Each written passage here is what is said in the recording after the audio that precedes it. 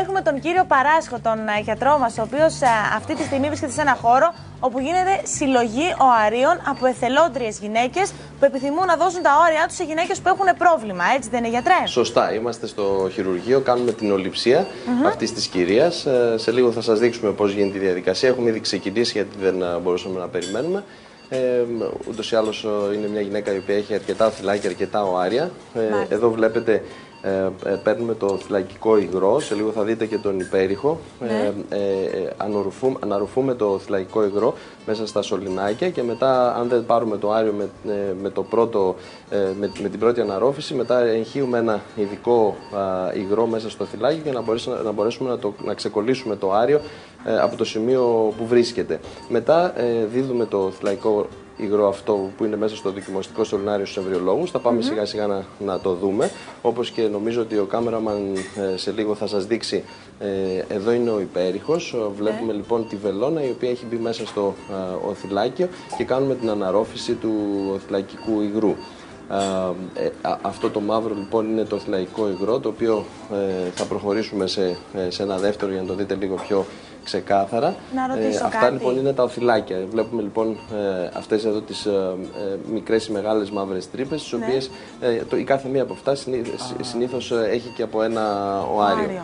Αυτή λοιπόν είναι η διαδικασία της ολιψίας, είτε αυτή λέγεται με τα οάρια της γυναίκας, είτε λέγεται με δανεικά οάρια. Στην προκειμένη περίπτωση, όπως σωστά είπατε, είναι μια δότρια, είναι μια από τις πολλές δότριες που έχουμε, που δανείζουν τα οάρια τους σε άλλες γυναίκες ή δωρίζουν, ή όπως θέλετε πέστε το, βοηθούν άλλες γυναίκες να κάνουν παιδί. Είναι πολύ σημαντικό και πολύ αλτρουιστικό. Ναι. Για να γίνει μια γυναίκα δότρια πρέπει να έχει πολλά οάρια, γιατί βλέπω ότι η συγκεκριμένη κυρία έχει αρκετά. Έχει όντως πολλά οάρια και κοιτάξτε να δείτε, η νομοθεσία λέει ότι πρέπει οι δότρες να είναι μέχρι 35 χρονών. Οι δικές μας οι δότρες είναι περίπου 20 με 30, 27.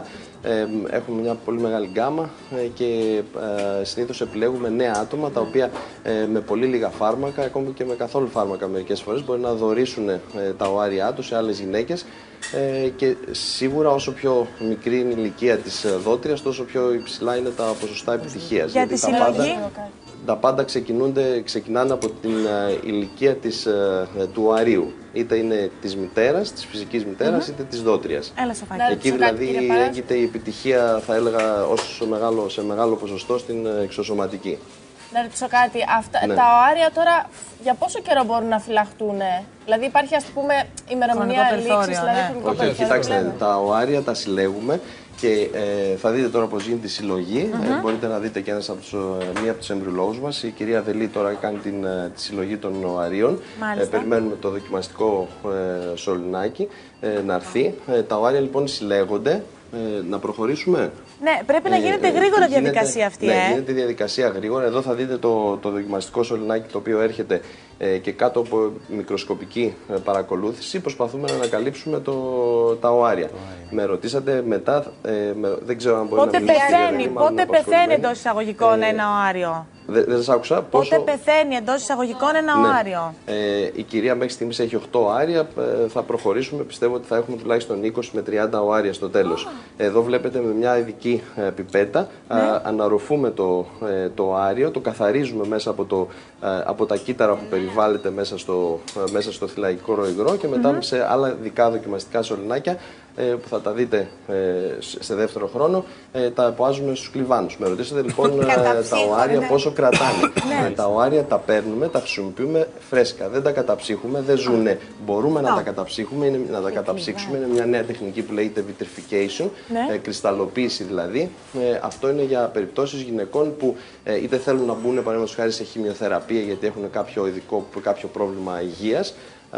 Όπως και έχουμε κάνει αρκετά τέτοια περιστατικά, αλλά συνήθως όταν μιλάμε για κύκλους δοτριών είτε για κύκλους γυναικών που προχωράνε σε πρόγραμμα εξωματικής, είναι φρέσκα τα οάρια, τα γονιμοποιούμε, δηλαδή τα συλλέγουμε σήμερα, τα γονιμοποιούμε σήμερα, την επόμενη μέρα τα ελέγχουμε και μετά από 2, 3 έως 5 μέρες γίνεται η τοποθέτηση των εμβρίων.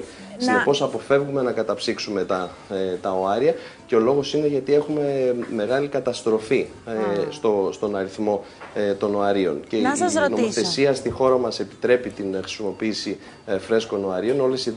Όλες οι δότριες ελέγχονται με πολλά τεστ που κάνουμε, δηλαδή με αυτό ήθελα να ρωτήσω. Αν μια γυναίκα και έρθει αύριο. Έλεγχο, παίρνουμε πολύ μεγάλο ιστορικό, γίνεται κάποια παρακολούθηση από ψυχολόγους και μετά σε δεύτερη φάση, εφόσον πληρούνται τα κριτήρια, τότε και μόνο τότε προχωράμε στη διαδικασία της ολιψίας. Αυτό ήθελα να ρωτήσω, δηλαδή, μια γυναίκα, επειδή βλέπει το θέμα σήμερα και πει: ωραία, θα δοκιμάσω κι εγώ να δώσω άρες σε κάποιες γυναίκες που έχουν πρόβλημα. Και έρθει αύριο, θα ακολουθηθεί μια διαδικασία με εξετάσεις, είπατε, από ψυχολόγους, ιατρικούς ελέγχους, ιστορικό και τα σχετικά. Και Σωστό. μετά, αν όλες οι συνθήκες είναι OK, θα προχωρήσετε. Τότε και μόνο τότε. Ναι, δηλαδή, μπορεί να έρθουν 10 δότριες, από τις οποίες οι 3 ή 4 να μην πληρούν τα κριτήρια.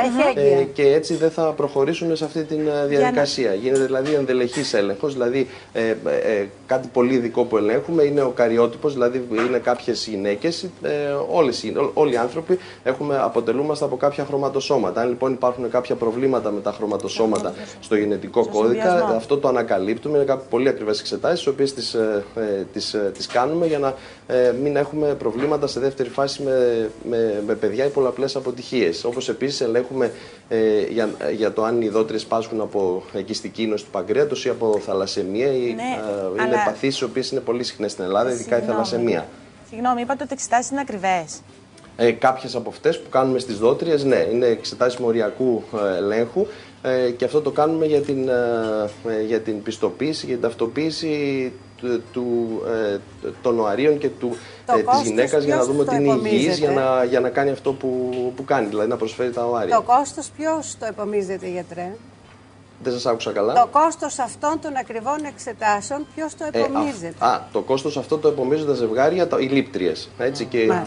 Συνεπώς, σε πρώτη φάση το επομιζόμαστε εμείς, αλλά αυτό αντανακλάται στις λήπτριες. Δεν έχουν καμιά σχέση οι δότριες, αν είναι δυνατόν να πληρώνουν. Έχουμε κάποιες ερωτήσεις. Ένα λεπτάκι, Έλλη, γιατί έχουμε πολλά τηλεφωνήματα στο τηλεφωνικό κέντρο. Και μια ερώτηση τηλεθεάτριας είναι: μια γυναίκα έχει γίνει ήδη μάνα. Μπορεί να γίνει δότρια οαρίων? Βεβαίως, ναι. Αν είναι κάτω από 35 χρονών, βεβαίως και μπορεί να γίνει δότρια. Επηρεάζει. Αν μια γυναίκα ακριβώς 35 πολύ καλό, είναι. Δηλαδή το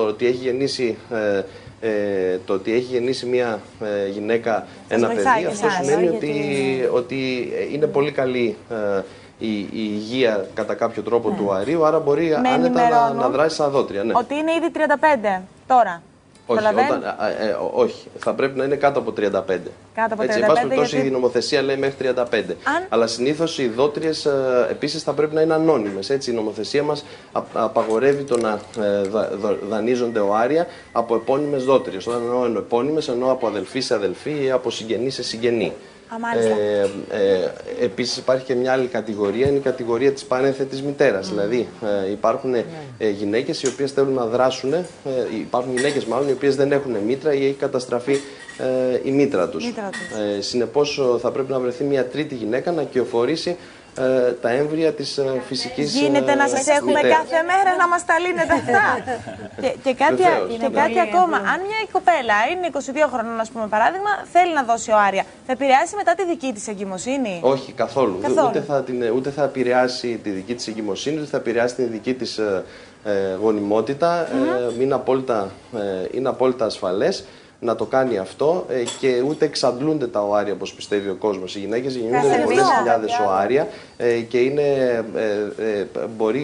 μπορεί κάποιος να δώσει 2 και 3 φορές να περάσει αυτή τη δοκιμασία, δεν εξαντλείται στο παραμικρό. Δηλαδή είναι χιλιάδες τα οάρια και απλά εξαντλούνται και χάνονται με την ηλικία. Γι' αυτό και επιμένουμε γενικά στον κόσμο που βλέπουμε να ξεκινάνε τις προσπάθειες πολύ νωρίς. Διότι όσο μεγαλώνει η ηλικία, τόσο καταστρέφονται, υποστρέφονται και χαλάνε τα οάρια τους. Και όσο μεγαλώνει η ηλικία, μετά τα 35, μετά τα 40, τα οάρια έχουν ήδη υποστεί κάποια γενετική εκφύλιση. Γι' αυτό και πολλοί κόσμος μπορεί να καταφύγει σε αυτή τη διαδικασία των δανεικών οαρίων, γιατί υπάρχει πρόβλημα. Δηλαδή, είτε δεν κάνει οάρια, είτε δεν είναι καλής ποιότητας, ή είναι πάρα πολύ λίγα και κακής ποιότητας. Γι' αυτό λοιπόν και καταφεύγουν σε αυτή τη διαδικασία. Ναι. Πολύ απλοϊκό πιθανόν. Ένα παιδάκι που θα γεννηθεί με αυτόν τον τρόπο έχει τα χρωματοσώματα αυτού του αερίου και του πατρός. Έχει τα χρωματοσώματα της δότριας και του πατέρα. Σωστά. Ναι. Επίσης είπατε κάτι άλλο περί κλιβάνων, ότι τα οάρια μπαίνουν σε κλιβάνους. Αν άκουσα καλά αμέσως. Σωστά. Δηλαδή... Τα οάρια τα βλέπουμε πρώτα κάτω από κάποιες ειδικές συνθήκες που έχουμε, αυτές που είδατε πριν. Τα καθαρίζουμε και μετά τα φυλάμε σε κάποιους ειδικούς κλιβάνους μέχρι να γίνει η γονιμοποίηση. Με συγκεκριμένη θερμοκρασία δηλαδή. Βεβαίως, 37 βαθμούς Κελσίου που είναι η θερμοκρασία σώματος. Και μετά πολύ απλός, πολύ εκλεγευτικός και τα καταλαβαίνουμε, ευχαριστούμε πολύ. Ναι. Όπου μετά εποάζονται και μετά από 2 με 3 μέρες γίνεται η τοποθέτηση των εμβρίων στη μήτρα. Πότε μπορεί μια γυναίκα να ξαναδώσει? Ας πούμε, η δεσποινής δείχνει τώρα. Ναι. Μετά από πόσο καιρό μπορεί να ξαναδώσει? Μια δότρια μπορεί να δώσει 2 ή 3 φορές και μπορεί μετά από 3 μήνες με απόλυτη ασφάλεια να ξαναδώσει. Χρειάζεται συγκεκριμένη ανάμεσα στο μήνα. Δεν μπορεί μια δότρια να δίδει κάθε μήνα, διότι υπάρχει μεγάλη εξάντληση. Το ίδιο συμβαίνει και σε γυναίκες οι οποίες μπαίνουν σε πρόγραμμα εξωματικής. Συνήθως κάνουμε τη διαδικασία της εξωματικής, αν αποτύχει την πρώτη φορά, μετά από 3 μήνες. Γιατί θα πρέπει να ξεκουράζεται η οδύνη. Υπάρχει και νάρκωση και θα ταλαιπωρείται και η γυναίκα. Σωστά. Έτσι δεν είναι? Ναι. Γι' αυτό και πρέπει να γίνονται σε οργανωμένα κέντρα με αναισθησιολόγους, βοηθούς αναισθησιολόγων και να γίνεται υπό συνθήκες απόλυτης αποστήρωσης. Οι γόνιμες μέρες έχουν σχέση με τις μέρες που πρέπει να γίνει συλλογή οαριών? Όχι. Όταν γίνεται η διαδικασία της εξωσωματικής, συνήθως γίνεται μια προετοιμασία για περίπου 15 μέρες και μετά ξεκινάμε κάποια φάρμακα. Ή δεν ξεκινάμε καθόλου φάρμακα. Αυτό που έλεγα προχθές, η διαδικασία της εξωσωματικής χωρίς φάρμακα που γίνεται μέσα σε 7 με 10 μέρες, τελειώνει το όλο πρωτόκολλο.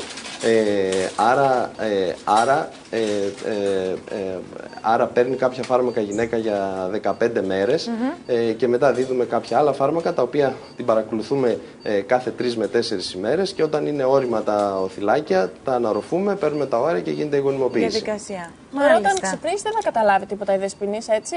Δεν, ούτε πόνο ούτε τίποτα. Μα είναι ελαφρύ ανάρκωση. Είναι μια ελαφρύ ανάρκωση. Και μέσα σε μισή ώρα με 1 ώρα πηγαίνει σπίτι. Μια τελευταία. Ένα τελευταίο, να ρωτήσουμε και τον γιατρό. Γίνεται κατά παραγγελία αυτό, γιατρέ, από κάποιες μητέρες? Δηλαδή θέλουν, ας πούμε, κάποια οάρια από κάποιες αθλήτριες, από κάποιους... Όχι. Όπως σας είπα νωρίτερα, οι δότριες είναι ανώνυμες και πρέπει να παραμείνουν ανώνυμες και δεν έχουμε καμία επέμβαση. Απλά προσπαθούμε να έχουμε κάποια ταυτόσιμα φυσικά χαρακτηριστικά. Τίποτα παραπάνω, τίποτα λιγότερο. Σωστό.